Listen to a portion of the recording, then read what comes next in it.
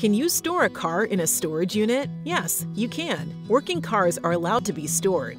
When thinking about storing a car, make sure to look into facility security features like electronic gate access and video surveillance. Also, are there extended access hours so you can get your car when you need it? Depending on local weather and the possibility of harsh storms, you may want to consider different car storage options. Indoor car storage is one option. A 10 by 15 foot unit can fit some compact cars. A 10 by 20 foot unit will fit sedans, SUVs, vans, and pickups. A 10 by 25 foot unit will fit large pickup trucks and vans. Covered car storage is another option that provides roof protection from sun and other elements and is more affordable than indoor storage. Outdoor car storage can be a great option if you live in a place with good weather.